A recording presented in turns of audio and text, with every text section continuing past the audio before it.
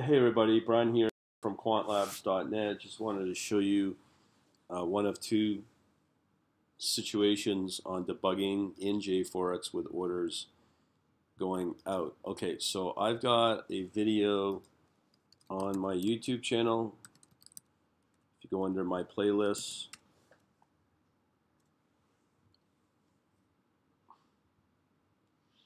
so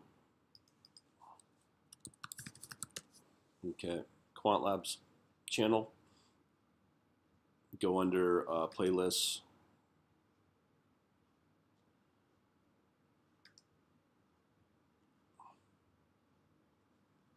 Apologies for this being slow, but this is crappy either Firefox rendering or YouTube being really slow. Okay, so what we have here, if you go under the Dukascopy channel, you'll get one of the more recent videos I just added here called Demo to Submit Order to Dukascopy JForex via sockets for forex algo trading. So continuing from there, what we've set up is I'm using Buckley's original mixture was created in 1919. We've had almost 100. So what we have here is the JForex under strategies. I've got a new strategy I just created called Socket Strategy Message. That is the same strategy as I demoed or highlighted here in this video. When you look at the source code of the strategy, which is here, I've added a few new lines. What I'm trying to do is just trying to display the value of the message received from the call when that's from the socket, and that's the message being sent over from the client Java side in the Netbeans. So here is what we're referring to. This is a standard socket client that's described on the Dukascopy wiki, and in here just before I send over the data through the socket, I have a breakpoint right here. So I know that this is working for a variety of reasons, but generally we've set up or connects into the socket of localhost at port 7001. So this line right here is the actual information in this write buffer, and then that line will also process the order, the buy order from this Java client. So how I've got it set up or teed up is basically I've got the socket strategy message, and that connects into port 7001. We know we have the socket strategy message data. I'm going to clear this from the previous sessions. You also got to make sure that you don't have any other current open positions before you rerun this session on the Netbeans or the Java client side, because you'll get a conflict and an exception, and that's what you saw in this tab here. Also, just so you know, when you do automatic compilation with the Java file from within JForex, there's a couple of things I've noticed. When you click on run, so in my case I'm going to press stop, what it will do is it will compile on the fly the Java file here that you're about to run, and if there's any messages in terms of exceptions or compile build errors, they'll get listed under here under messages. But let's just take a look at the previous sessions. So we've got here with a socket strategy message, which is this guy here that I'm about to show you. That's this right here. It gets loaded up, and then in there it's going to create this order, and that's what's received from the Java client here, socket client, and then that will send over the order, and then from there the order is accepted, and then in order to properly debug it, I had to manually close the orders in here. So it's a fairly straightforward workflow, I guess you could call it.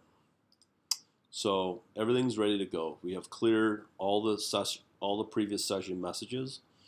We've cleared, actually I should clear these messages here. We have no orders, and we have the strategy, and it is stopped. Okay, so I'm going to run it. Let's see what happens here. So here's what's going to happen. These are the parameters that are set up. This is setting up to receive messages from port 7001, so it's going to open up a socket on port 7001. So now from my Java client side, I can send over the data from this Java file, and that's going to be the buy order. So what I've got here is I've got a breakpoint here, and as I said, this line right here, this is the actual order that's sent over through the socket, and then that processes the buy order. And again, I've shown you the code here where it does connect into the local host port 7001. So this is now ready to receive messages. So we know that by the socket strategy message tab running. So now what we can do is we can essentially debug our program and then have it get to that point here before it sends the order. So let's do that. So we have debug. Takes a while for it to launch for whatever reason.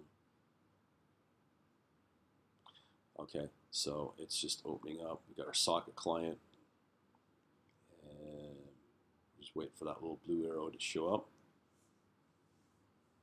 There you go. So actually a green arrow. So we're just about to send over the right buffer, which I can do here. So let's just stop for a minute, see what our messages are. So we have no messages here. No messages. Oh, sorry. Under messages, so when we launch the strategy code from within JForex, we can see here strategy socket on local computer port whatever, we know that, and strategy, and here's the time that it was executed. So we have no orders right now in queue in JForex because we haven't sent it over yet. But watch what happens. So as soon as I press step over, there we go. So that means our order has been sent over here. So our order should be processed. Or hang on, let's see what's going on here. Order by market sent at blah blah blah. Strategy ID is started. Starting strategy GMT. So here's our position that we just opened up. So we know that the Java client sent over the order info. Now the other messages that we're looking for are anything from what's displayed from within the client Java. So let me just see what so I believe this is what's sent over via the data, and that's telling the message received by. Okay, so when I look at the code on the Java side of the socket strategy message, couple of things I want you to be aware of. Okay, so what I've done was I've modified from the original socket strategy.java, which you can find on the wiki. I had to make a couple of modifications. First, we've had to define a console, get error, just to display something, and message received, message. So the only data that's being sent through the socket is just the word buy. And I know that because that's it right here, buy. So let me do a test just to make sure I can confirm that. So I'll just say another. So let me just, oops. Mod, I'll just use that just to show the distinction, to make it more distinctive. So we've saved it. So let me just tear down everything, clear the messages, strategies. So I'm going to stop this.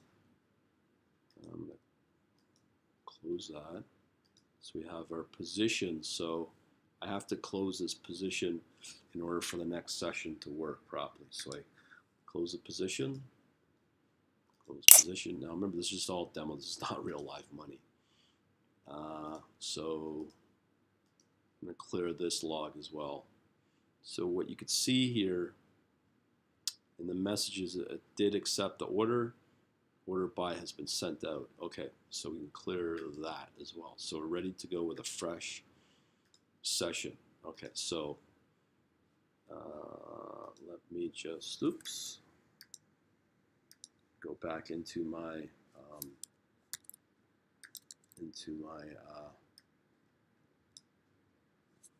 my Netbeans here. So I'm going to stop this and then go back to where we were before to reset everything. Okay, so we've got everything emptied. The log is cleared. This is stopped. Our message log is cleared, as well as our orders and no positions as well. Okay, so let's relaunch everything. So I'm going to relaunch our socket. So again, we're going to connect into port 7001. We're going to run. So everything's now set up, ready to go. So back into the Netbeans, I'm now going to do another debug on the same file. And off she goes. Takes a while. So what we're looking for is a new message here. Message received mod. So we know that that modification includes that proper message. So we'll wait it out in the Netbeans. Here's our execution point. So let's just confirm everything. No position sent over yet. Here's our messages that we expected. Compiling works. Compilation's been successful. Starting everything on the strategy itself. This looks good. And the socket strategy is blank. Okay. So now we can proceed by sending over the order. Okay. So our order went in. So here is that exact message that we wanted to see.